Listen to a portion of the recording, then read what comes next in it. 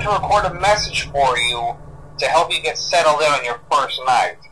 I actually worked in that office before you. I'm finishing up my last week now, as a matter of fact, so I know it can be a bit overwhelming, but I'm here to tell you there's nothing to worry about. You'll do fine. So let's just focus on getting you through your first week, okay? Let's see. First, there's an introductory greeting from the company that I'm supposed to read. It's kind of a legal thing, you know. Welcome to Freddy Fazbear's Pizza, a magical place for kids and grown-ups alike, where fantasy and fun come to life. Fazbear Entertainment is not responsible for damage to property or person. Upon discovering that damage or death has occurred, a missing person report will be filed within 90 days or as soon as property and premises have been thoroughly cleaned and bleached and the carpets have been replaced. Blah, blah, blah. Now, that might sound bad, I know, but there's really nothing to worry about.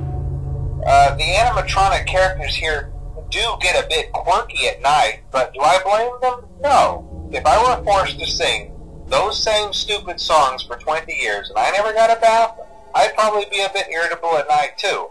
So remember, these characters hold a special place in the hearts of children and we need to show them a little respect, right? Okay. So just be aware, the characters do tend to wander a bit. They're left in some kind of free roaming mode at night. Something about their servos locking up if they get turned off for too long. They used to be allowed to walk around during the day too, but then there was the bite of 87. Yeah. It's amazing that the human body can live without the frontal lobe, you know?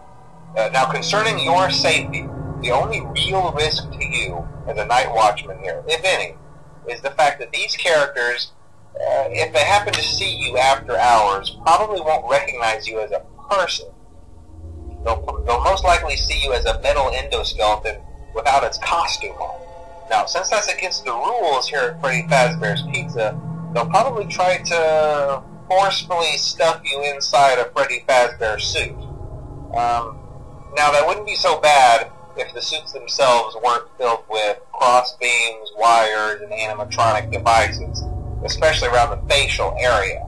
So you can imagine how having your head forcefully pressed inside one of those could cause a bit of discomfort and death. The only parts of you that would likely see the light of day again would be your eyeballs and teeth when they pop out the front of the mask. Yeah, they don't tell you these things when you sign up. But hey, first station of the breeze. I'll chat with you tomorrow. Check those cameras, and remember to close the doors only if absolutely necessary. Gotta conserve power. Alright, good night.